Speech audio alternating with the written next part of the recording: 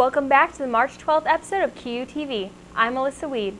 Last week, a group of Quincy University students traveled to Springfield to take part in a rally to help college students. QUTV's Pete Leja joined the students and has more on the story.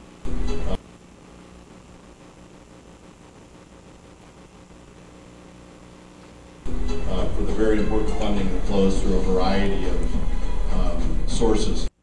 Last Thursday, the Federation of Independent Illinois Colleges and Universities held a lobby day in Springfield in order to keep the Monetary Award Program, or MAP grants, alive.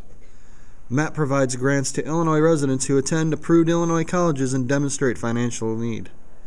Around 500 students at Quincy University receive some sort of financial aid from the MAP grants each year. Several KU students were on hand at the rally to lobby to their state senators and show their support for the event. Not many people get to meet their senator, and we got to talk on a one-on-one basis. It was cool to see interactions with students and their senators. But just looking at his different point of view and his point of view and how he really wants to help with the MAP grants is very, very pleasing. MAP grants were cut by 5% this last semester because more students received awards than the Illinois Student Assistance Commission predicted. The rally was held in support of the $10 million in supplemental funds to restore the full funding for this semester's. MAP grants are funded by the state of Illinois each fiscal year, but because MAP funding has remained level since 2002, while college tuition and fees continually increase, universities tend to make up the difference for students, but more cuts could put many students and universities into a financial bind. For QUTV News, I'm Pete Leja. Q hosted its first ever speed networking event this past Tuesday in the Health and Fitness Center's Hall of Fame room. The evening began with a short mixer, followed by the networking event. Students and employers met one-on-one for a few minutes to talk and exchange business cards, giving students much-needed networking experience, which is critical to any job search. The goal for the students was to leave the event feeling confident to start their job search. So basically, we decided to do a speed networking event to kind of get students prepared for a work environment where they're going to have to network with professionals. So tonight we invited about 27 professionals and 27 students who are going to intermingle tonight. Each one's going to have 45 seconds to give a little spiel and then close up and wrap up. The event was hosted by the QU's Office of Career Services and the Institute for Management Accountants student organization. Wednesday marked the start of the season of Lent. In the traditional sense of the season, people are asked to give something up for 40 days. We asked students what they decided to give up for Lent. I haven't thought about it too hard. I was going to try to give up sweets, but we'll see how that goes. I plan on trying to give up, I love Mountain Dew, so I'm going to try to stay away from it. It's not that good for me. It's too much sugar, and I'm an athlete, so I need to get back to basic water and Powerade, so I'm going to try to do that for a while. I plan on giving up chocolate because I eat too much of it, and I don't know, I use it as much as I use Facebook, so that's what I'm giving up. QU's Brenner Library has a new exhibit dedicated to a world-famous local author. 2010 marked 100 years since Mark Twain's death and the 125th anniversary of Huckleberry Finn. This semester, the library is showcasing many Mark Twain-related items. The exhibit includes some of his famous works, critical essays, newspaper clippings, and even a chamber pot he threw out a hotel window at reporters. The display also ties in with Mark Twain Town and Gown presentation on Thursday, March 24th at McHugh Theater. The Twain exhibit will remain in Brenner Library throughout most of the semester. Mark Twain's famous book, Huckleberry Finn, has sold more than 20 million copies worldwide. While most students will either be vacationing or catching up on sleep at home, this spring break, some QU students will be traveling all over the country as volunteers on service trips. These students will perform tasks ranging from cleaning up a beach to promoting sanitation. I'm going to be going to Biloxi, Mississippi, and we will be repairing some of the houses that were destroyed by Hurricane Katrina. I will be going on the Mobile, Alabama service trip. I'm the team leader for it, and we'll be doing a variety of things. We'll be working with the Bay Area Food Bank. We will be doing some beach cleanup at incurring Hurricane Katrina post-disaster and some of the oil spill. So we'll be working on the beaches for that. We'll be going to the local Habitat community down in Mobile, and we'll also be posting signs up so people don't dispose of waste in and during service, basically. I'm just excited to see the physical effects of my work. Since we will be doing a lot of like manual labor and rebuilding stuff, it's going to be very rewarding to see like the physical things that come out of our work. Service trips are a great way to lend a hand to others in need. Traveling and earning service hours are minor benefits compared to the reward of helping others. If you would like to join these students and volunteer your time, you can contact Brian Silverstein in the campus ministry office.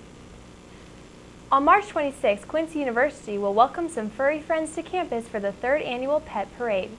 Earlier this week, I spoke with the events coordinator, Mike Ferroni, to discuss the parade.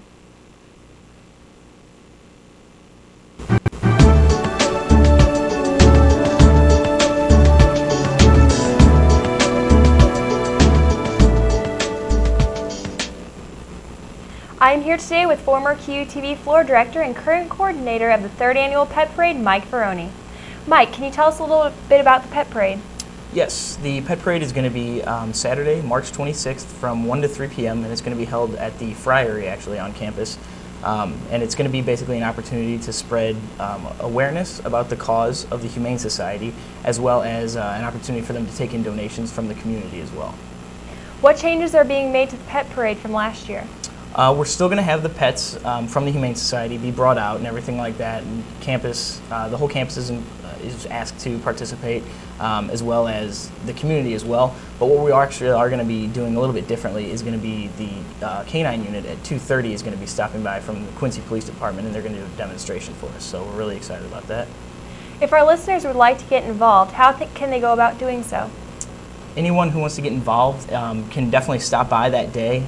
Like I said, there's donations. They can be given donations or any monetary donations as well. Tangible items such as food or toys or collars, leashes, anything like that is a great way to help out. If any listeners cannot attend the parade but would like to contribute, what should they do? The best way would just be to stop by. It's on North 36th Street, the Humane Society, and really what they do is they take anyone in that's willing to help out in any way, shape, or form, such as doing laundry, walking the dogs, taking the dogs into a room and just playing with them and keeping them social, keeping them more appealing for people to want to stop by and adopt, really. The Pet Parade will be held on March 26th at 1 p.m. Thank you, Mike, and we look forward to the Pet Parade. Thank you. Despite being eliminated from the GLVC Conference Tournament, the Lady Hawks are headed to the 2011 NCAA Division II National Tournament. This is the Lady Hawks' 7th national tournament appearance. They are number 2 seed in the Midwest region bracket and will face number 7 seed Kentucky Wesleyan Lady Panthers. The winner of the Quincy and Kentucky Wesleyan game will face the winner of the Wisconsin Parkside and Missouri S&T game March 12th. The Midwest region is hosted by number 1 seed Michigan Tech. The NCAA selects a total of 64 teams to participate in the tournament.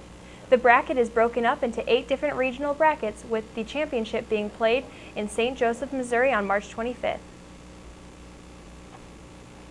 If you're looking for a way to try out a new video game over break, QUTV's Keenan O'Connor has a suggestion for you in this week's edition of Gamers Insight.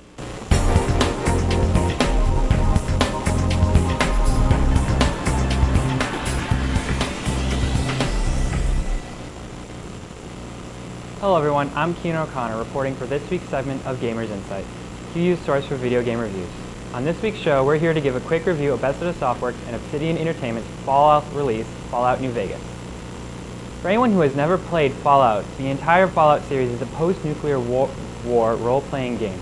Each game has its own unique story. However, all of the games take place in the future after a nuclear war breaks out upon the world. In Fallout New Vegas, you play as a courier in the year 2281, nearly 204 years after the Great Nuclear War of 2077. You are delivering a platinum chip to the post-war Las Vegas, now called New Vegas. As you make your way through the Mojave Wasteland to New Vegas, you are ambushed by a man in a checkered suit and shot in the head and left for dead. A few days later, you wake up in a house in the town of Goodsprings. From there, you begin your journey to find the man who tried to kill you and even make some friends along the way. As with most RPG games, there are many side missions and miniature games in the game. As well, you can even play in the casinos of New Vegas, as they also have expanded a lot of the options that you can take with interactions of other characters. In comparison with the other Fallout games in previous years, I believe that Fallout New Vegas is an amazing addition to the series and is probably the best Fallout made.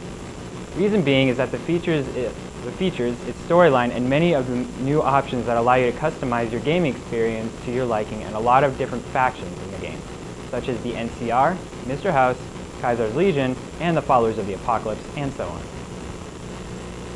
New Vegas can be found at your local gaming retailer, as well as the new downloadable concept map, Dead Money, is available on your console's marketplace.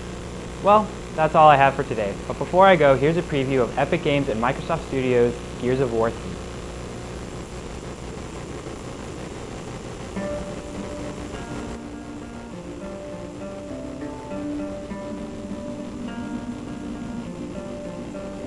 Don't cry, my love, don't cry no more.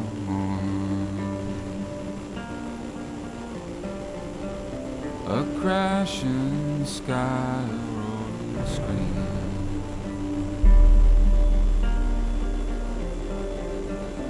A city drowning in God's black tears. I cannot bear. Hope you enjoyed this segment of Gamers Insight. I'm Keenan O'Connor, reporting for QUTV. Thank you for tuning in to QUTV News. We'll be back in 2 weeks with the latest campus news. Have a wonderful and safe spring break.